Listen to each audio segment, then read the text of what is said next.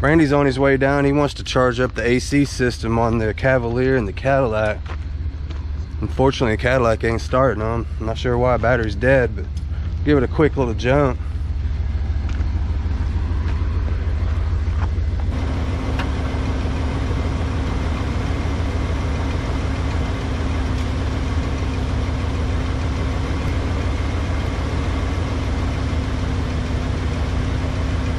Guess we'll let her charge for a few minutes, see what happens. Alright, so apparently just the battery cable was extremely loose. It doesn't want to tighten up on here either. Alright, I'm gonna get it the best I can. See what happens. Alright, we got lights on inside now. More than we had a minute ago. There we go. Alright, come on, girl.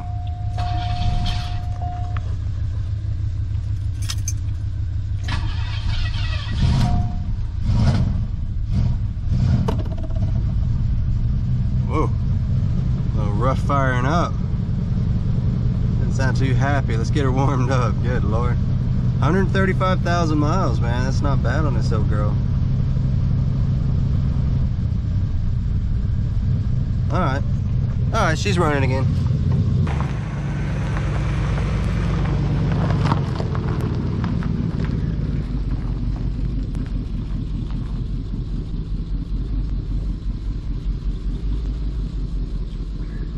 Alright, you guys, so Randy came down last night, fixed the AC on the Cadillac and that old Lumina, and here she is, man. She's all ready to she's ready to sell. So we're gonna take it out, get some pictures of it, get it up for sale.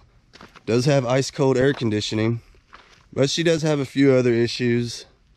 You know, nothing major, I don't guess. I don't know. It just depends on who buys it. You know, somebody might be willing to take it as is, and that's what we're gonna do. I'm gonna just sell it the way it is. We will disclose the issues, make the person aware, and we'll just price it accordingly, and it should get on out of here at some point. Get the old auction numbers off of here right quick.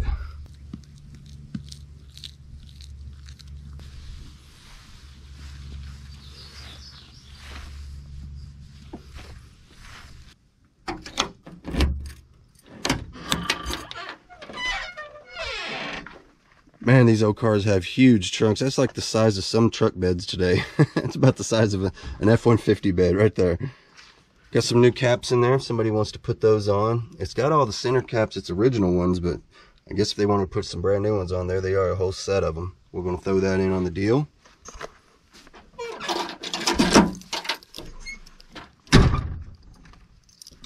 Does that not work?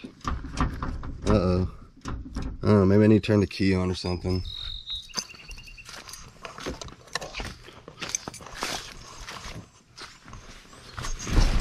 Not sure why that's not working. Let's see. Oh, I guess the battery came undone again. I slammed the hood a second ago and that must have been all it took. These old cars, man, I tell you what, they just ain't nothing but a pain in my... I tried this last night. The problem I was having is this bolt is stripped out. Yeah, see, it just came on that easy. Unfortunately, it won't tighten up. It's stripped out for some reason. I don't know if it needs a longer bolt. It just kind of, yeah, if you look, there's really no threads on that. Huh, well, that sucks. I'm not sure if I have any of those or not. Let's see what we can come up with. All right. Yeah, you could tell it's kind of stripped out. There really ain't no threads on it. It's tempting just to throw it in there and call it good, but I guarantee you, you'll be passing this right on to the customer, this issue. That's not cool. We don't want to do that.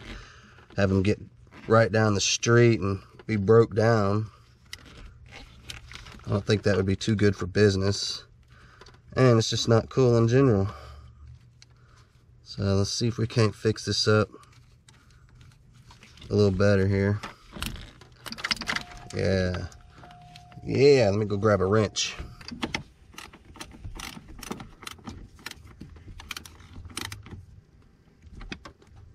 Alright, so we got our new bolt in there. She's nice and tight. I think that'll get it on that.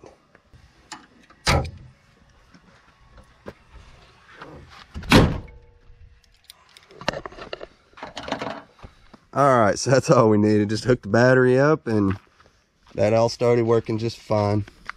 All right, let's get her fired up. Let's get her out in some better lighting, get some pictures of it. Let's try out that AC Randy fixed last night.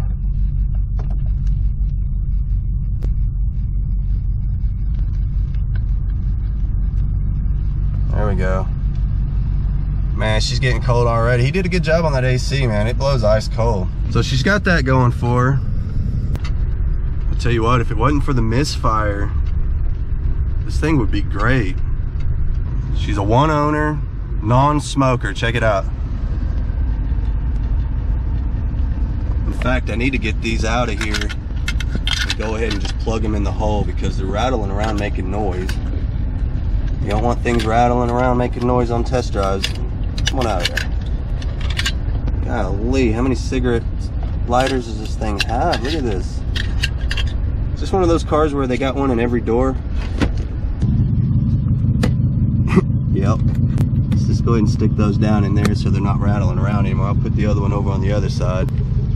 She doesn't seem to ride around too bad. I mean, even on these old country roads, she rides pretty smooth. Kind of floats around in the front end just a little bit. It doesn't make any kind of noise, no excessive squeaks or rattles. I mean, it's got a lot going for it. It'd be worth, you know, it'd be worth fixing up for somebody.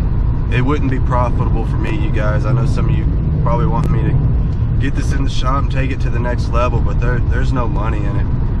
In the shape it's in, with its issues, we'll be lucky to get around $1,000 for this thing. These cars just don't sell very well, and they don't sell for very much. So we'll see. She's got a dead miss. People are going to get here and they're going to frown on that immediately. So that with the headliner hanging down, you know, a few other little things, nothing major, you know. I mean, got a couple of cosmetic issues. It's been hit in the front at one point, so it's got mismatched panels put on it. I guess they didn't report it to their insurance company, so it wasn't on the Carfax. So anyway, you know, we'll probably ask around $1,200 for this. See if we can't find somebody that's willing to give it a good home, somebody that is willing to take it to that next level. And unfortunately, that's not me, not this time.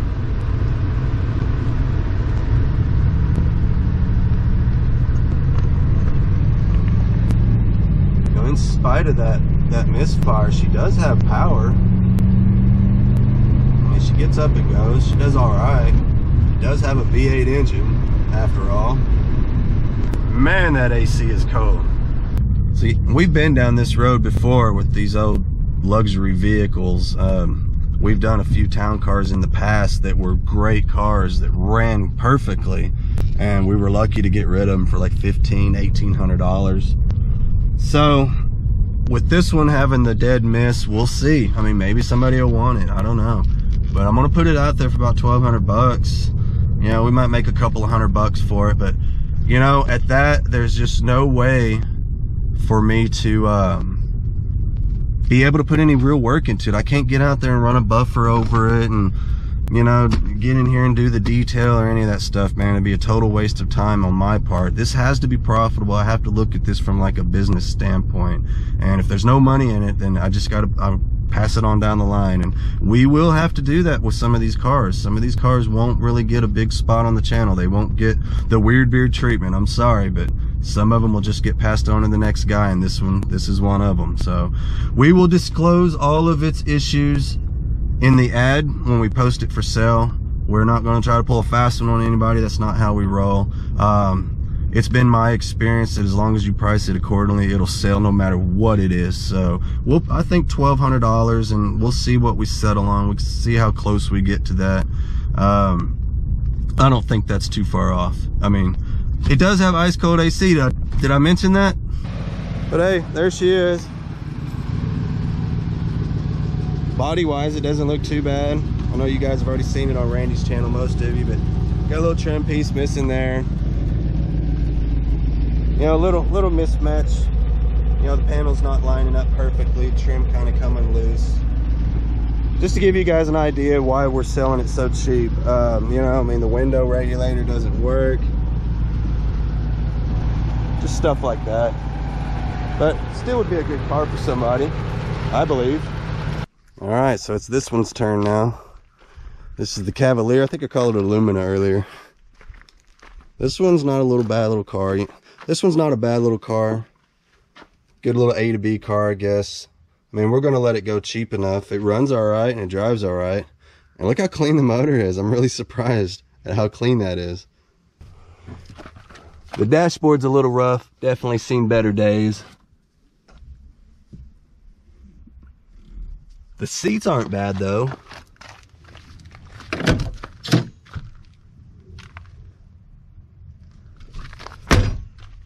This carpet here is wet. We need to vacuum that out. The cowling was plugged up, but we did get that straightened out, so it shouldn't be an issue anymore, but we do need to get that water vacuumed out of there. Maybe get a floor mat in there would be nice. Yeah, just like the Cadillac, this one's got its share of issues too. I mean, that dashboard is terrible.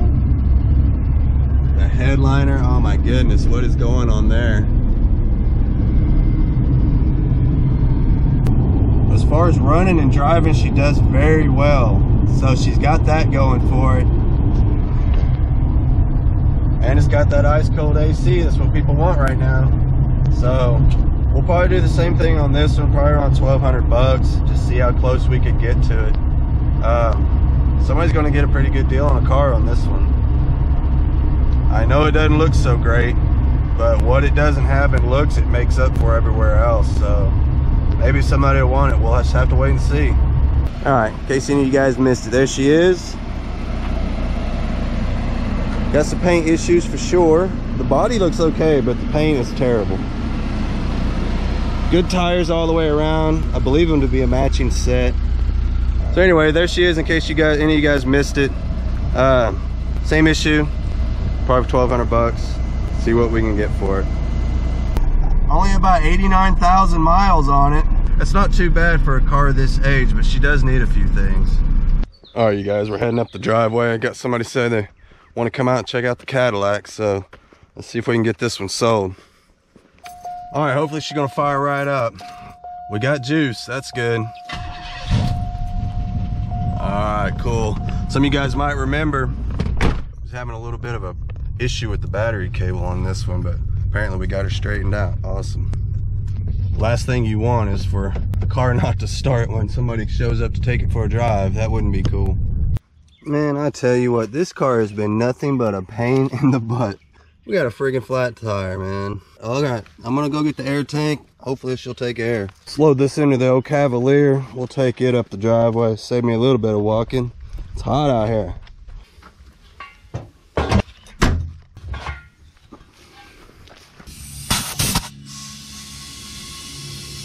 All right, so that ought to get us back down the driveway. We'll get it down there to the air hose and finish it off, and we'll check all the rest of them while we're at it.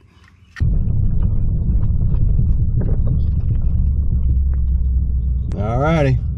Hopefully he'll show up. All right, I think this might be my guy. All right, here we go. All right, there that thing goes. Thank God.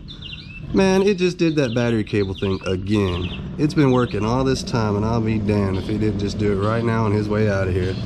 Good Lord. I'm so glad to see that thing go. You guys ever meet an old lady you just don't like? Just a bitter old lady. That's that car.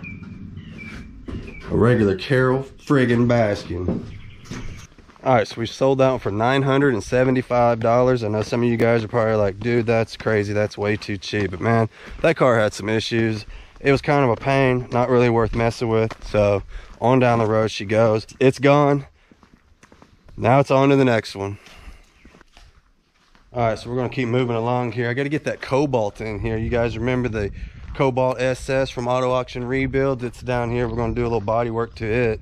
Get it ready for Mako. Mako's gonna respray that one, but we're gonna try to save a few bucks and get the body work done ourselves. All right, it's this one's turn. Let's get her in the shop.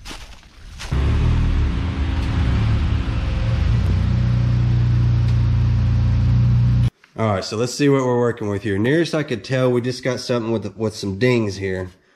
Just a few dings, you know, here and there. This is the worst of it right here. We got a little wave. You'll see that? Just a bunch of little stuff like this mostly. See a little dent there right on the edge. We'll have to be careful, keep our bodywork out here because we're not spraying the jams, so that'll be a little tricky, but we'll get it. Get a few little dings there on the rear quarter. The rest of it's just mostly scuffs, like this scratch here, you can kind of feel it with your fingernails, so we'll probably go over that, kind of feather that back just a little bit. I think I've seen something up here on the front bumper that might need a little addressing. I think it was, yeah, right here. Right on this corner was a good little spot we'll have to fix. So all in all, not too bad. I think we'll get this knocked out right quick.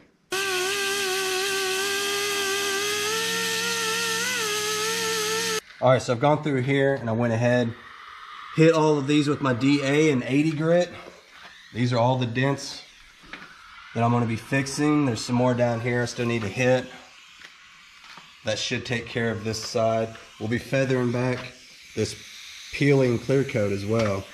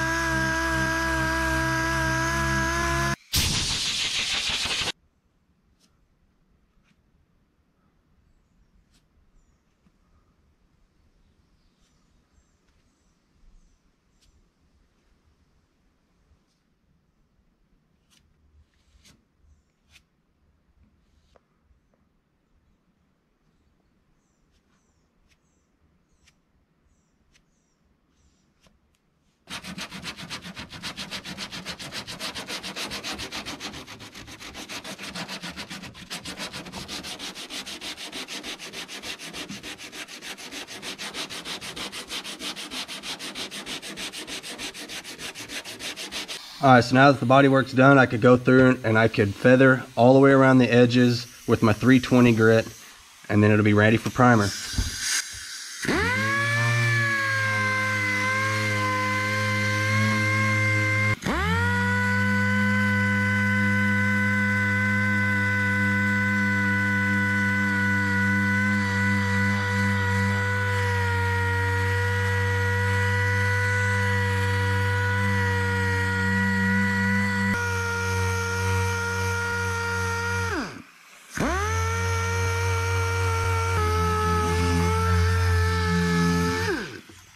Alright, so that takes care of the passenger side. It had quite a few little dings on it. This is all ready to hit with the primer. Went ahead and fixed a spot back here on the rear bumper as well. We got this done up here too. Managed to just barely go like right inside the lip here. Not too bad. They should be able to blow paint right in there. Shouldn't be a problem.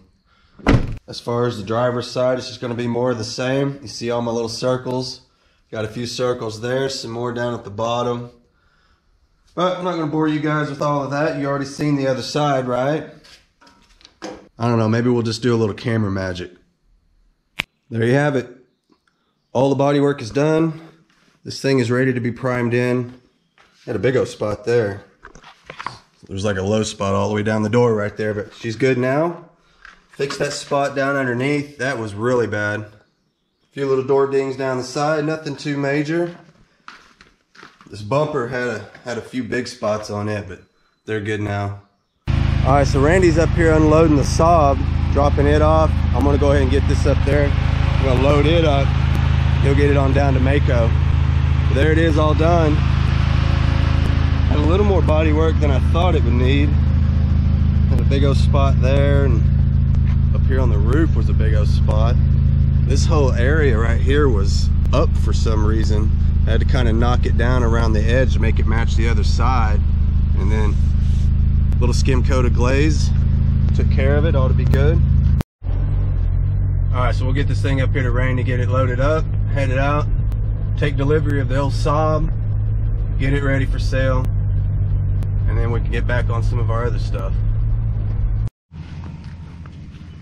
All right, so there goes the Cobalt. See you later.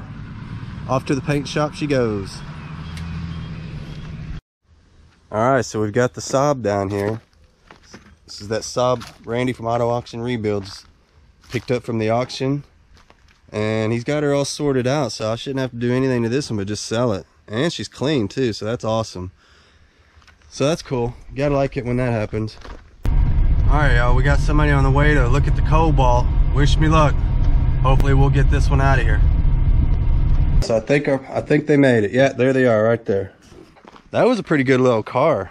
That's gonna make somebody a good A to B car. And I was asking $1,200 on it, just the same, and ended up taking $1,100 on that one. I kind of held firm on that one a little bit. I think it was worth it. All right, so we got somebody on the way to look at this old Saab. You guys could probably see I got my car selling shirt on, which also happens to be my car buying shirt. And all right, y'all, wish me luck, man. Hopefully they'll buy this thing. All right, there goes the Saab. They bought it. We did $22.50 on that one. She's out of here.